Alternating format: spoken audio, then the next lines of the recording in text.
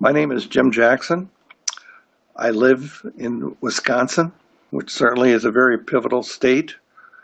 Uh, my history in the Republican Party started in 1968 as a student at the University of Minnesota, where I was a young Republican, very actively campaigned for Richard Nixon at that point.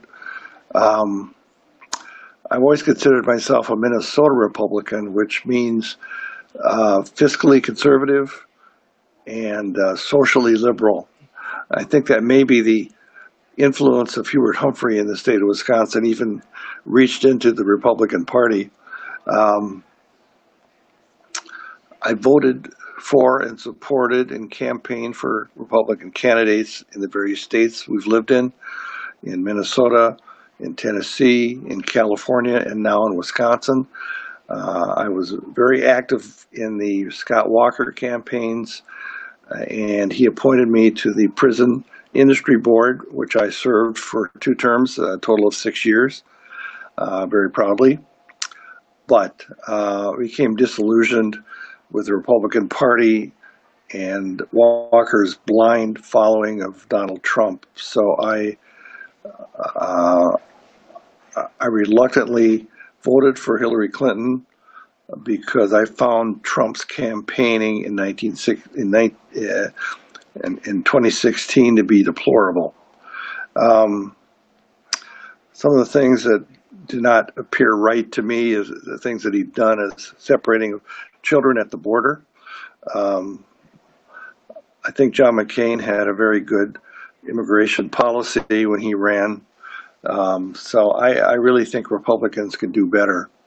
Um, I'm disappointed at the Republicans under Trump, their disregard for the rule of law.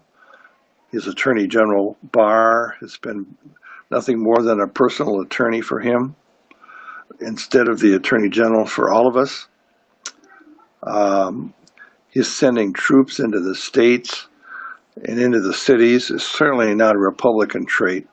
The Republicans had more of a thought of states' rights, and you don't send troops that are not supported into cities just for looks and for the campaign. Um, I don't trust him not to start a war based on some of the things he's done in the world. I have a son who's a 15-year veteran in the Marine Corps with 6 deployments, and I would not like to see him with a 7th deployment. Um, and finally, making money from the presidency seems to be a trait of Donald Trump and his family, which I totally disagree with, and certainly not something that Republicans would do. Um, I urge my former Republicans to support the Joe Biden-Kamala Harris ticket. Trump has to be defeated.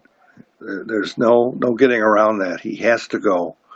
He's caused so much damage. It's going to take Joe Biden a couple of years just to undo some of the crap that he's pulled as president.